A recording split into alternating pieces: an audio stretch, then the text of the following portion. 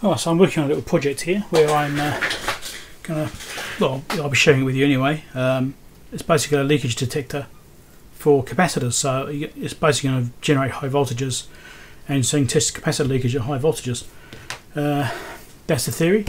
So I've got a circuit set up here. As you can see, I'm generating 280 volts right now, thereabouts, DC, sorry, and got a 240 volt transformer which is using its lower voltage multi-tap here, running into this transformer here, which is going to the low side, which is then effectively dropping it down a little bit actually, in this case, so right now, and then that's the 240 volt windings coming back into this board, going through a voltage multiplier, which is just doing a doubler because it's single stage.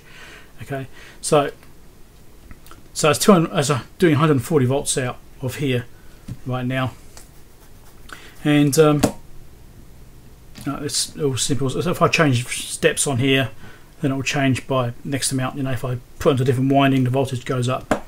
Okay, in fact, I'll probably show you that. Okay, so we've got a different one. Here we go, 426. All right, so it allows me to step it up so I can do high voltages for the capacitor testing. I'm going to change something else around actually. It's just adjust this. So these capacitors take away just to discharge. It's a bit weird. Anyways, change to this one here. It's still really high. That's weird. What's going on? Ah!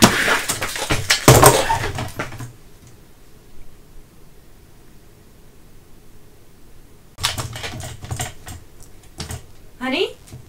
You okay?